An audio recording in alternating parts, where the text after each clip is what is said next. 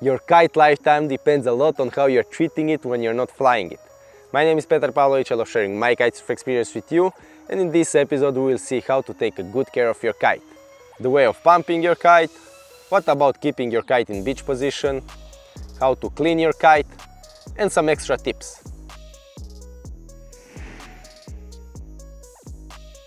I see many kiters who love pumping the kite with a compressor, but trust me, it is not the best for your kite. As I experienced the explosion of my kite. It happens because most of the compressors are blowing out a super cold air. In warm weather conditions, the air in the bladder expands and can cause the bladder to explode. Also, many compressors have a super strong blow for the kite to inflate faster, but this can easily damage the functionality of the valve and even damage the inside bladder. As well, you have to know that some compressor can blow out some water or even oil, which definitely it's not supposed to be in your bladder. So I personally prefer to pump my kite with a simple kite pump, as it is as well a warm-up before my session. Before connecting the pipe on the kite, make sure to blow 2-3 times on the side to make sure you don't blow sand or anything else in your bladder. Most of the time I'm pumping my kite super hard, as in most cases it's flying better. I never experienced my kite bladder exploding while pumping with a normal kite pump. But you have to know that it can open some sewings, and if you don't fix them in time, it may cause a bigger damage. Some kites are showing the recommended PSI. Anyway, I prefer to decide myself when the kite is inflated enough, by simply pressing with my hand the front tube next to the inflate valve.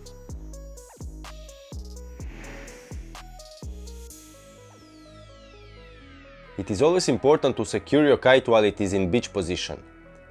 On a sandy spot, of course, you can use some sand to secure your kite, which unfortunately is not the best for your canopy. On some kite spots there is no sand, so the solution would be to use your board with the fins facing up.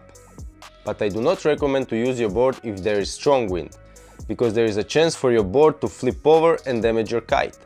The best solution would be to have some bags or bottles that you can fill up with sand or small stones. It's important to avoid having your kite in beach position for a long time. Especially on strong wind, the canopy and the trailing edge flapping aggressively on the ground is definitely damaging the kite. And of course, the sun as always is not good for your equipment. I see many kiters leaving their kites on the beach while going for a drink or even to have a lunch break. In just a few minutes the wind can increase or even change direction and blow your kite away. Also, it could get accidentally damaged by other kiters on the beach. The kite might suddenly start losing air, maybe because of small holes in the bladder or in older generation of kites because of unglued valves, which often happens in warm conditions. When you're setting up your kite for the first time after a while of not using it, or if it is a rental equipment, I always recommend to first pump your kite before setting up your lines. So you will have 5 to 10 minutes before launching your kite. As we said before, it is not the best for the canopy, but at least you will realize in time if your kite is losing air. But if you're already pretty sure that everything is good with your kite and there is not too many people on the beach who could mess up your lines, I recommend to first set up your lines so the kite is staying as less as possible in beach position. And of course, when you finished your session, make sure to pack your kite as soon as possible. In my next episode I will show you different ways of packing your kite in different conditions. And let's see now how often you should clean your kite. I would not say that it is mandatory to wash the kite with sweet water.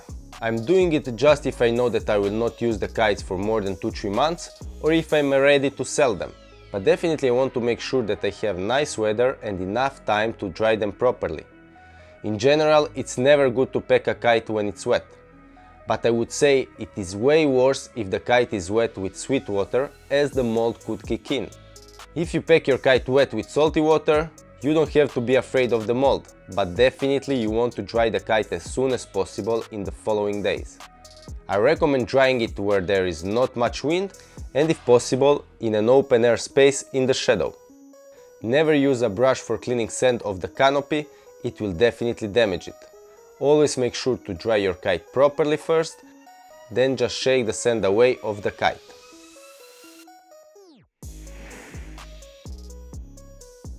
How to handle a kite without a bar, you can see in my previous episode about how to be an assistant kiter.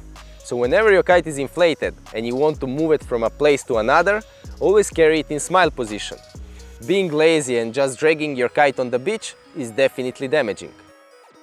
I do not recommend to leave your kites for too long in the car, especially in warm weather conditions, as the pipes connecting the struts with the leading edge could melt, stick to the kite canopy and break.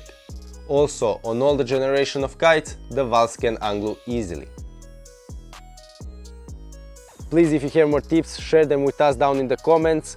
Thank you so much for watching, and I will see you in the next episode.